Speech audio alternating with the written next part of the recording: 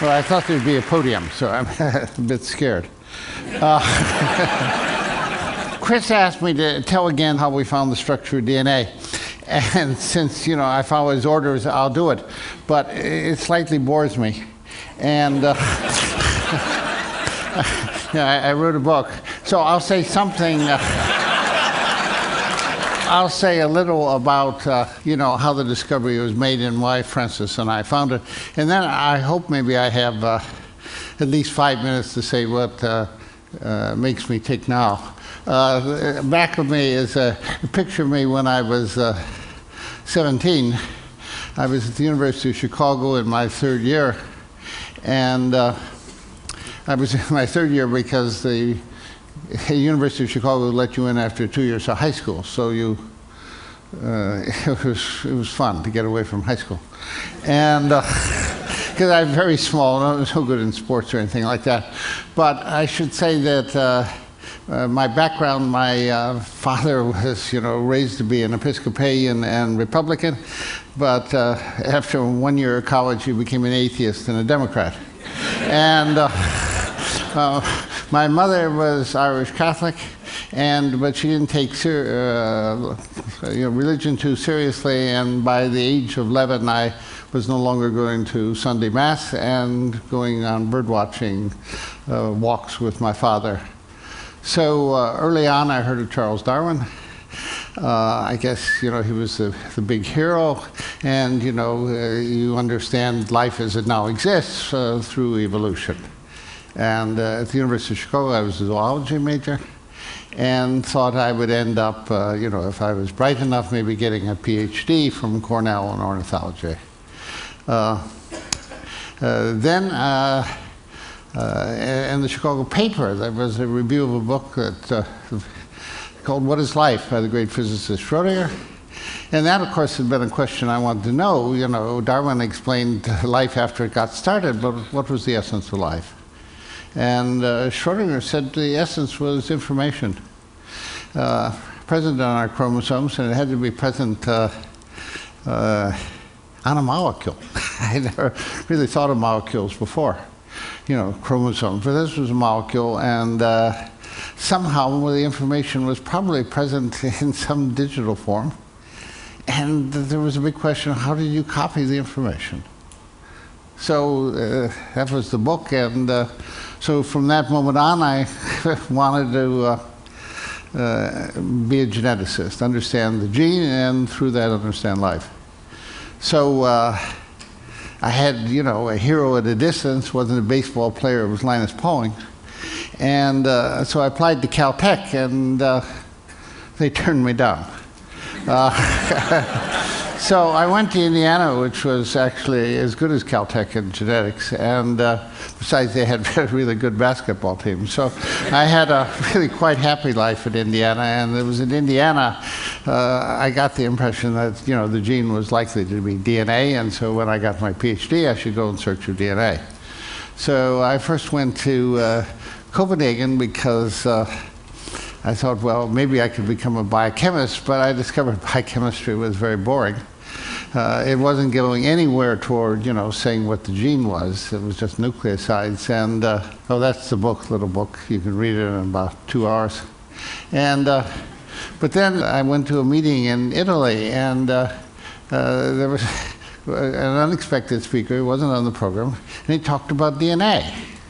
This was Morris Wilkins. He was trained as a physicist, and after the war he wanted to do biophysics, and he picked DNA because DNA had been shown at the Rockefeller Institute to possibly be the genetic molecules on the chromosomes. Most people believed it was proteins. But Wilkins, thought DNA was the best bet, and he showed this X-ray photograph. And it was sort of crystalline. So DNA had a structure, even though it, probably different molecules carried different set of instructions. So there was something universal about the DNA molecule. So I wanted to work with him, but he didn't want a former bird watcher. And I ended up in Cambridge, England. So I went to Cambridge because it was really the best place in the world then for X-ray crystallography.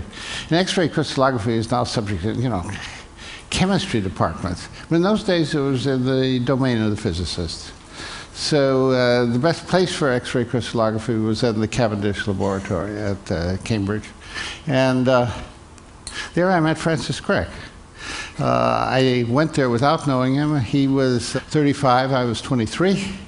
And within a day, we decided that maybe we could take a shortcut to finding the structure of DNA, not solve it by a rigorous fashion, but build a model, a molecular model using some coordinates, some length, all that sort of stuff from X-ray photographs, but just ask what the molecule, how should it fold up? And the reason for doing so is the center of the photograph is Linus Pauling. About 6 months before, he proposed the alpha helical structure for proteins. And in doing so, he banished the man on the right, Sir Lawrence Bragg, who was the Cavendish professor. This is photographed several years later when Bragg had caused a smile. He certainly wasn't smiling when I got there because he was somewhat humiliated by Pauling getting the alpha helix and the Cambridge people failing because they weren't chemists. And certainly neither Crick or I were chemists. So we tried to build a model, and Francis knew Wilkins. Wilkins said he thought it was the helix. X-ray diagram he thought was compatible with the helix. So we built a 3-stranded model. The people from London came up, Wilkins and this collaborator or possible collaborator, Rosalind Franklin, came up and sort of laughed at our model. They said it was lousy, and it was.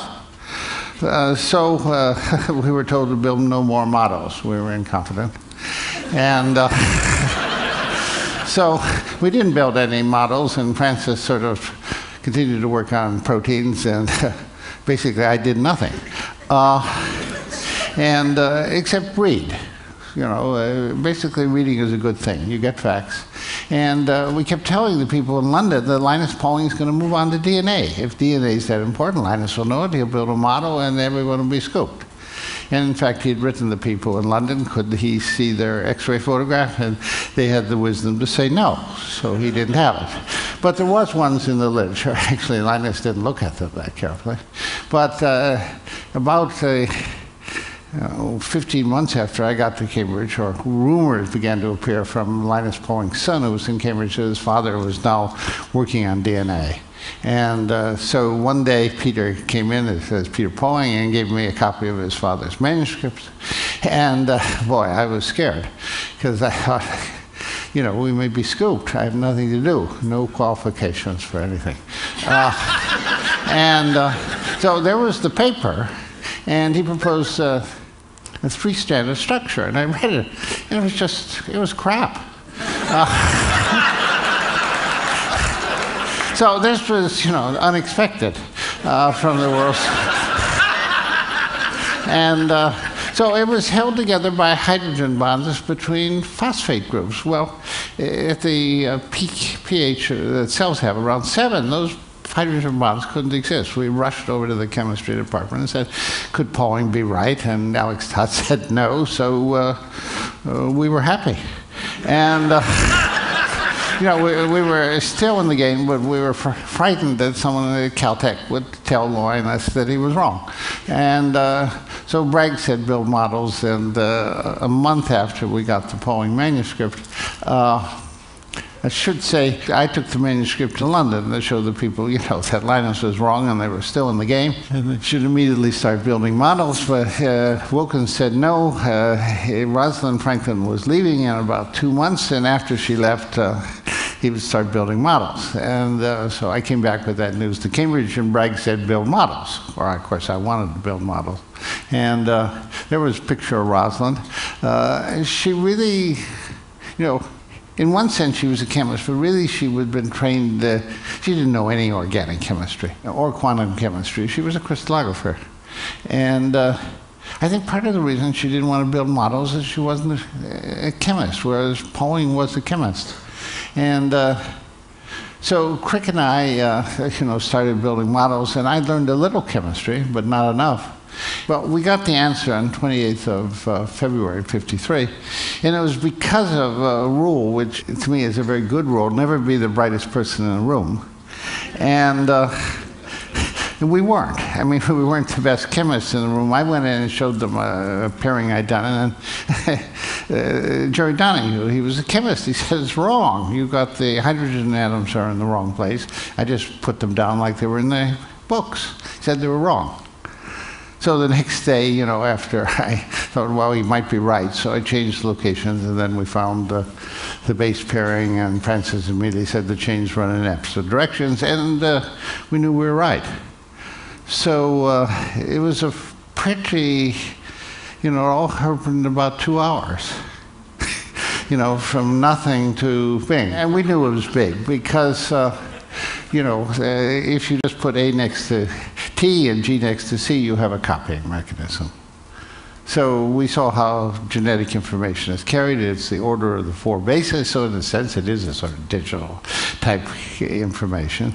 And you copy it by going from strand separating.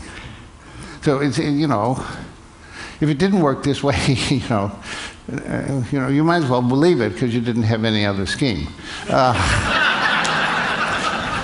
But that's not the way most scientists think. Most scientists are really rather dull. They say we won't think about it until we know it's right. But, you know, we thought it was at least 95% right or 99% right, so think about it. The next 5 years, there were essentially something like 5 references to our work in Nature. None. And so we were left by ourselves and trying to do the last part of the trio. What does the genetic information do? And it was pretty obvious that it provided the information to an RNA molecule, and then how do you go from RNA to protein? For about 3 years, I tried to solve the structure of RNA. It didn't yield, didn't give good X-ray photographs. I was largely unhappy. A girl didn't marry me. It was really, you know, sort of a shitty time. So there's a picture of Francis and I before I met the girl, so I'm still looking happy. But there is what we did when we didn't know where to go forward. We formed a club. And called it the RNA Tie Club. George Gamow, the great physicist, he designed the tie. He was one of the members, and the question was, how do you go from a 4-letter code to the 20-letter code of proteins? Feynman was a member, and Teller, and friends of Gamow. But that's the only photo. No, we were only photographed twice, and in both occasions, you know, one of us was missing the tie. There's Francis up on the upper right, and Alex Rich, the MD turned crystallographer, is next to me. This was taken in Cambridge in September of 1955. And I'm smiling, sort of forced, I think, because the girl, boy, she is gone. And so I didn't really get happy until 1960, because then we found out basically, you know, that there are 3 forms of RNA, and we knew basically DNA provides the information, RNA provides the information, protein, and that led Marshall Nierenberg, you know, to take RNA, synthetic RNA, put it in a system making protein. He made phenylalanine, poly-U made phenylalanine. So that's the first cracking of the genetic code, and it was all over by 1966. So that's what Chris wanted me to do. It was so what happened since then? Well, at that time, I should go back. When we found the structure of DNA, in my first talk at Cold Spring Harbor, the physicist Leo Szilard, he looked at me and said, "Are you going to patent this?" But he knew patent law and knew we couldn't patent it because there was no use for it.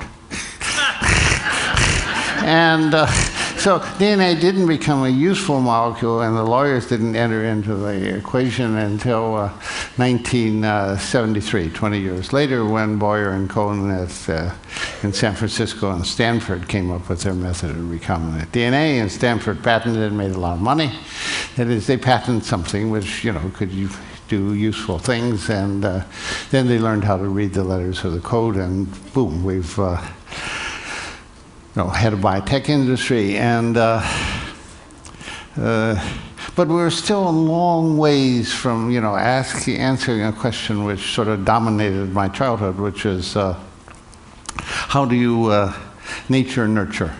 And so I'll go on. I'm already out of time, but this is Michael Wigler, a very, very clever mathematician turned physicist, and he developed a technique which essentially will let us look at sample DNA at eventually 1 million spots along it. There's a chip there, a conventional one, then there's one made by a photolithography by a company in Madison called Nimblegen, which is way ahead of Affymetrix, and we use their technique.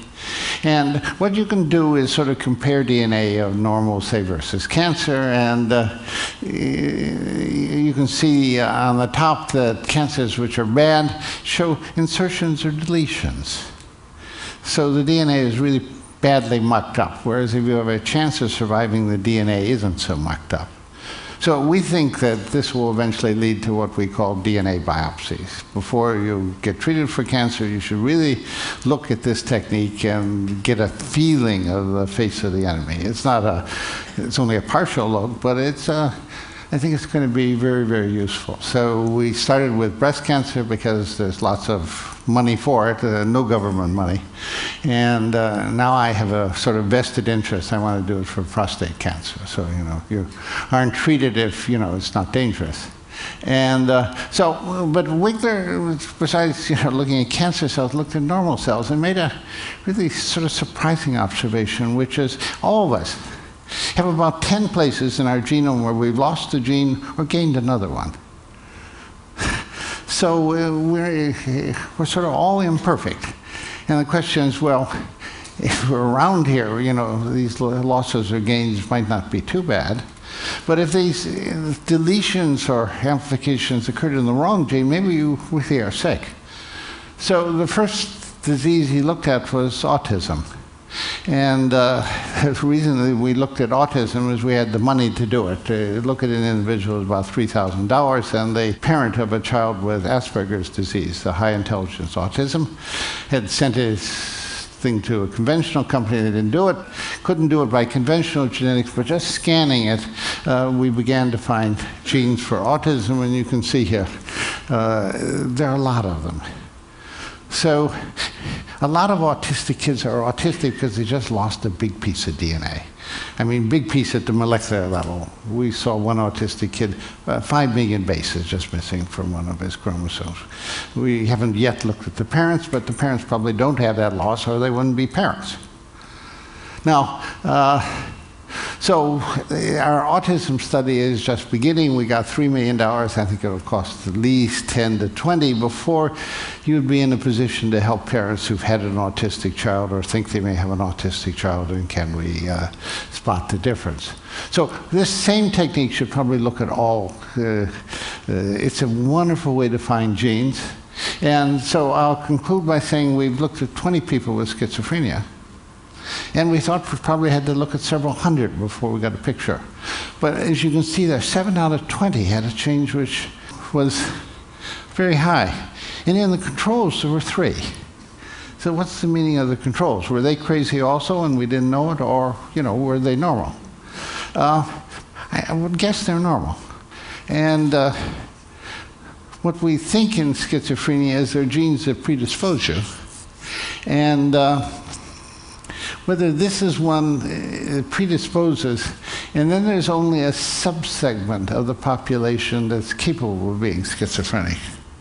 Now, we don't have really any evidence of it, but I say, to give a hypothesis, the best guess is that if you're left-handed, you're prone to schizophrenia. 30% of schizophrenic people are left-handed, and schizophrenia has a very funny genetics, which means 60% of the people are genetically left-handed, but only half of it show it. I don't have the time to say it. Now, some people who think they're right-handed are genetically left-handed. Okay, I'm just saying that if you think, oh, I don't carry a left-handed gene, so therefore my children won't be at risk of schizophrenia, you might. Okay. So it's, to me, an extraordinarily exciting time. we ought to be able to find the gene for bipolar. There's a relationship. And if I had enough money, we'd find them all this year. Thank you.